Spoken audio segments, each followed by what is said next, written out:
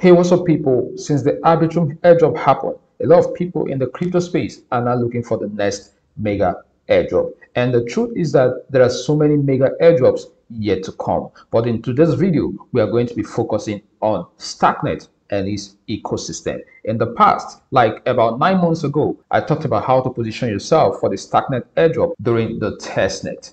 Here in my YouTube channel, you see all the videos I've done about Starknet in the past. This was about 8 months ago. And if you scroll down a little, you will see more videos I made concerning Starknet about a few months ago. For those of you that have been here for a long time, you must have participated in the Starknet testnet when I first talked about the Starknet ecosystem. Okay, but we're here to do stuffs on the mainnet because Starknet has been live on mainnet for a while now, but we still have the opportunity to perform 1 or 2 transactions to position ourselves for a possible airdrop. So for today, we're going to be interacting on Starknet mainnet. But towards the end of this video, I'm also going to show you some testnet projects on Starknet which you can also interact with.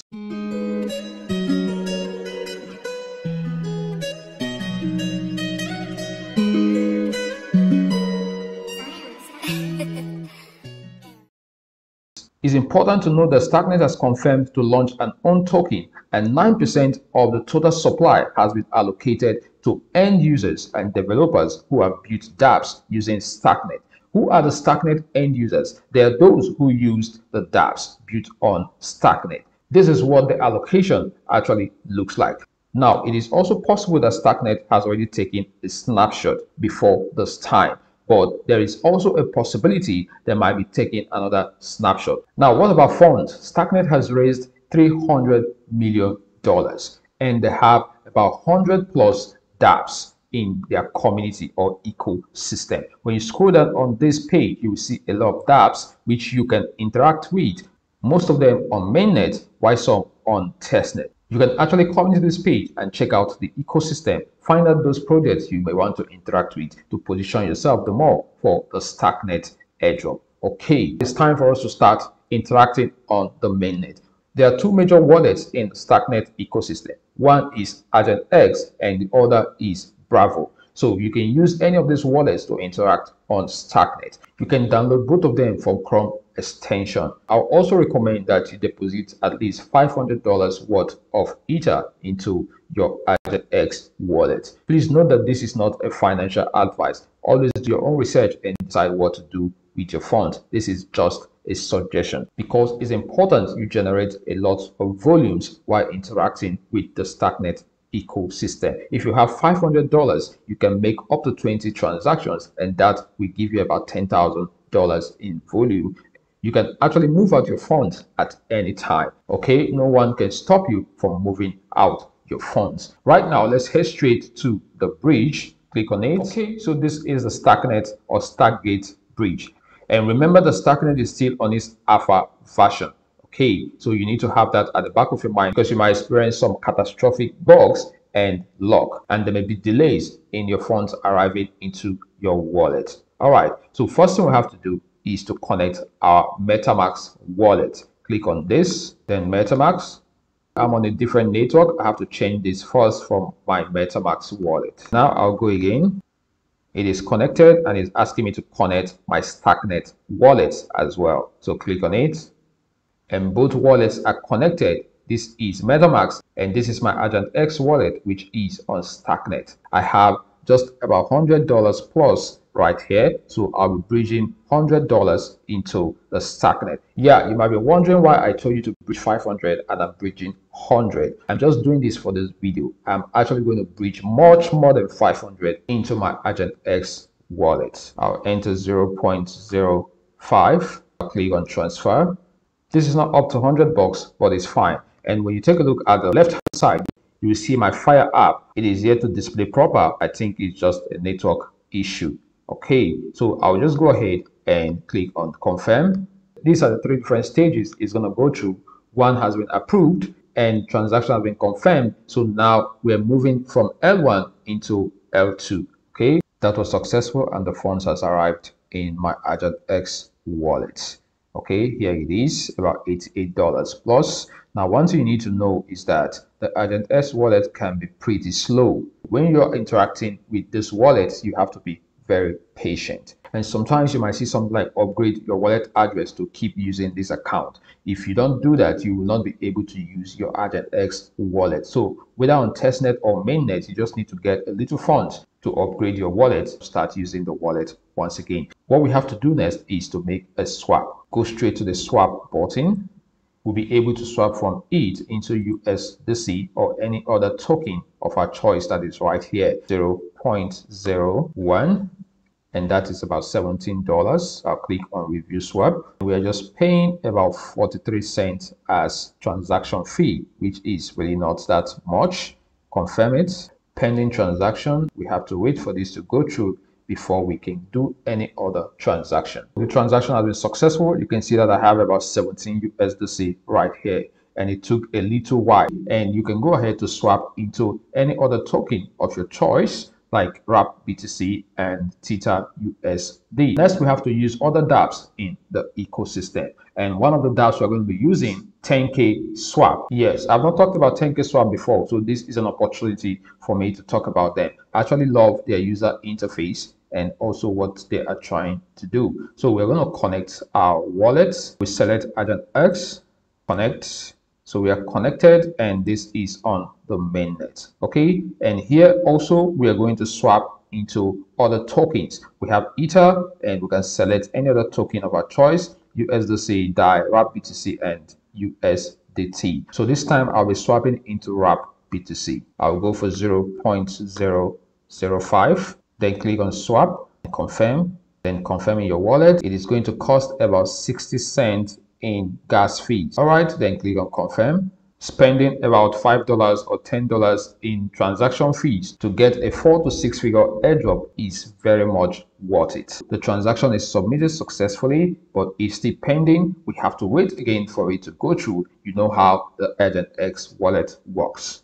And now the transaction is successful. You can see it down here that we have received some amount of Wrap BTC. And when you go to your wallet also, you can see it right there. Okay, here it is, Wrap BTC, about $8 plus, and we are good to go. So next thing we have to do in 10K swap is to provide liquidity. We head straight to the pool. We can provide liquidity on ETH USDC because we have some funds there. We can provide on Wrap BTC ETH, and we can also provide on Wrap BTC USDC. I'll just go for the first one, ETH USDC. Click on add liquidity, 0.005. and that is about $8 in USDC also. So click on deposit, confirm deposit. Again, we're going to pay another 50 cents in gas fee. Okay, confirm it. Transaction submitted, but it is still pending.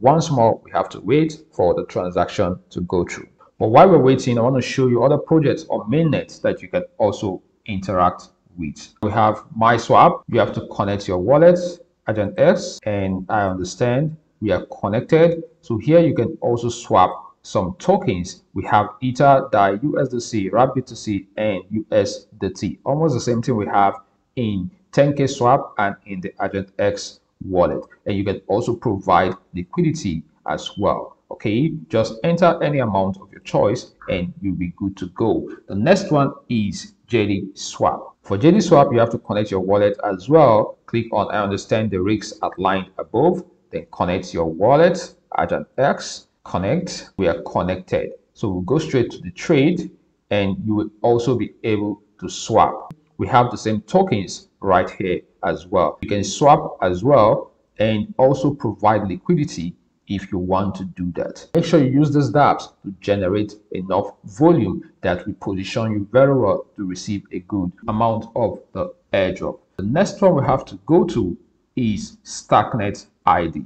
I shared Starknet ID mostly on our Telegram group, and I believe that a lot of you participated in the Starknet ID, both the testnet and also the mainnet. But if you didn't participate, you can still do that right now. You just need to get a domain name for yourself. Click on Connect Agent X and connect. Before we proceed on Starknet ID, it looks like our transaction has gone through on 10K swap. So let's check it out and see our position. Go straight to my pools. And here it is, our liquidity position, Ether and USDC. We can withdraw our liquidity position at any time we want to do that. We can also add at any time we want to do that. Okay, so just try to play around with these dApps and see what you can come up with at the end of the day. Let's go back to Starknet ID.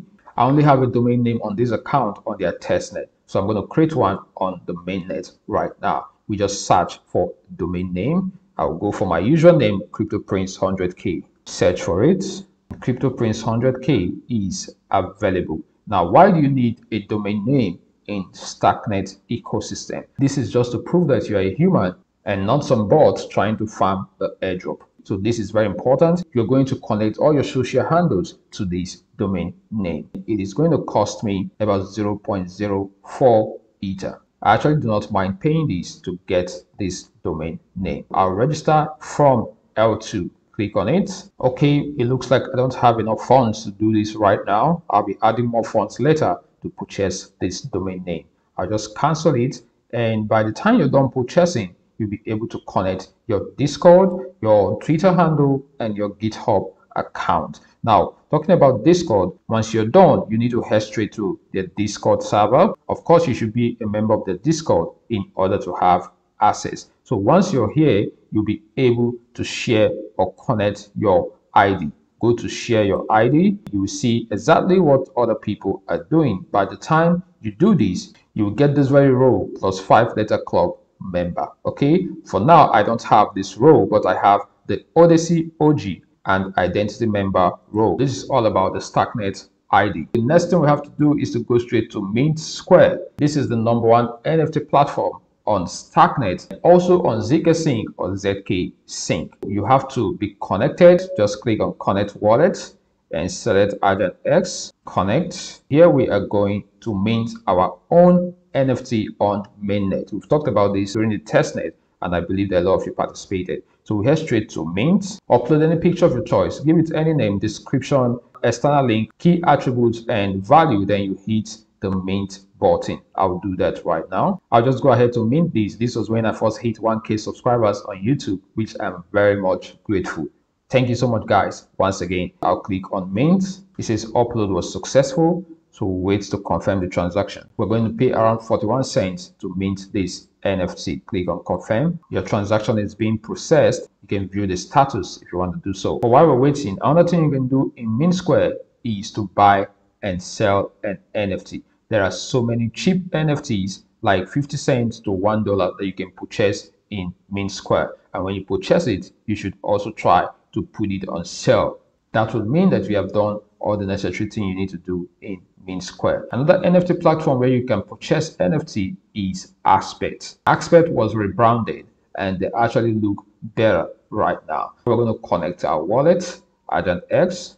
When you talk about what you need to do, Aspect and Mint Square are almost similar. You're going to buy, sell, and create an NFT, which is like minting an NFT. And there are cheap NFTs here as well, which you can buy. For example, the brick, click on it. We click on this very one, brick sets. Wow, this is now looking so expensive. Initially, it was around 50 cents to $1. Right now, the floor price is 0.01. When you scroll down, you will see the price for other bricks. Okay, this is just like around $3 to $4, I think so, and this should be around $5 plus. So if you can afford this, just go ahead and buy it and also put it on sale. Okay, this will actually help to generate more volumes for you, and you have a record that you have actually purchased an NFT. Let's go back to Mint Square and check it out. Okay, so NFT successfully minted. It will show up in your collection in few moments. Now go back to profile, click on explore. We also have brick boxes here. You can click on it. This is expensive. Let's go back. Let's try this very one, brick. The same, very expensive. Try another one, brick sets, and this is a little bit cheaper. Okay, you can try to purchase one brick set and also put it on sale. I'm going to purchase this very one. It's around $3.89. Let's just say $4, including the transaction fee. So I'll just buy it, purchase. The transaction fee is around $4 plus. I'll click on confirm. The transaction is being processed. Again, we have to wait for this. Let's go back to Aspect. It's also the same bricks that we have in Aspect. Now, when you purchase from Mint Square, you can also decide to come and sell it in Aspect, and that is how it works. This is exactly what I think you can do in the mainnet to position yourself for the Starknet airdrop. And finally, before I go, I want to show you some other projects you can interact with on testnet. And the first one is StarkDefi. I think they have an airdrop opportunity as well. A lot of you may know about this project and must have been participating already. So all you have to do is to swap, and here you can stake in the pool, mint, and do a lot of things. Okay, the next one is fibrous.finance. Okay, this one also is on testnet. Just try to play around with it. Another one is Mint Square. Mint Square is also on testnet and on mainnet. Okay, when you click right here, you will see they have the mainnet, the zkSync era, the testnet, and the zkSync testnet era as well. So you can play around it on testnet also. And another one is Starknet.social. Please change your network to testnet. Remember to do that in your Agent X wallet so you can be able to interact with the Starknet.social. Another one is carmine.finance. This has to do with options, automated market maker, enabling anyone to buy and sell options at a fair price. So play around with it as well. They look good, and look at their roadmap. You can study the project and position yourself also for any possible airdrop from this project. And the final one I want to show you today is where you can check your transactions just in case it is pending for a very long time. You go straight to starkscan.co and paste in your wallet address to check the status of your transaction. This is on mainnet and also on testnet. This is what I got for you guys today. I believe that by the time you do all of these, you'll be well positioned for a future airdrop from Starknet. All right, thank you so much for watching. If you learned something from this video, go ahead and smash the like button and share this video everywhere. I'll see you in my next one. Don't forget, we are gonna make it. Bye.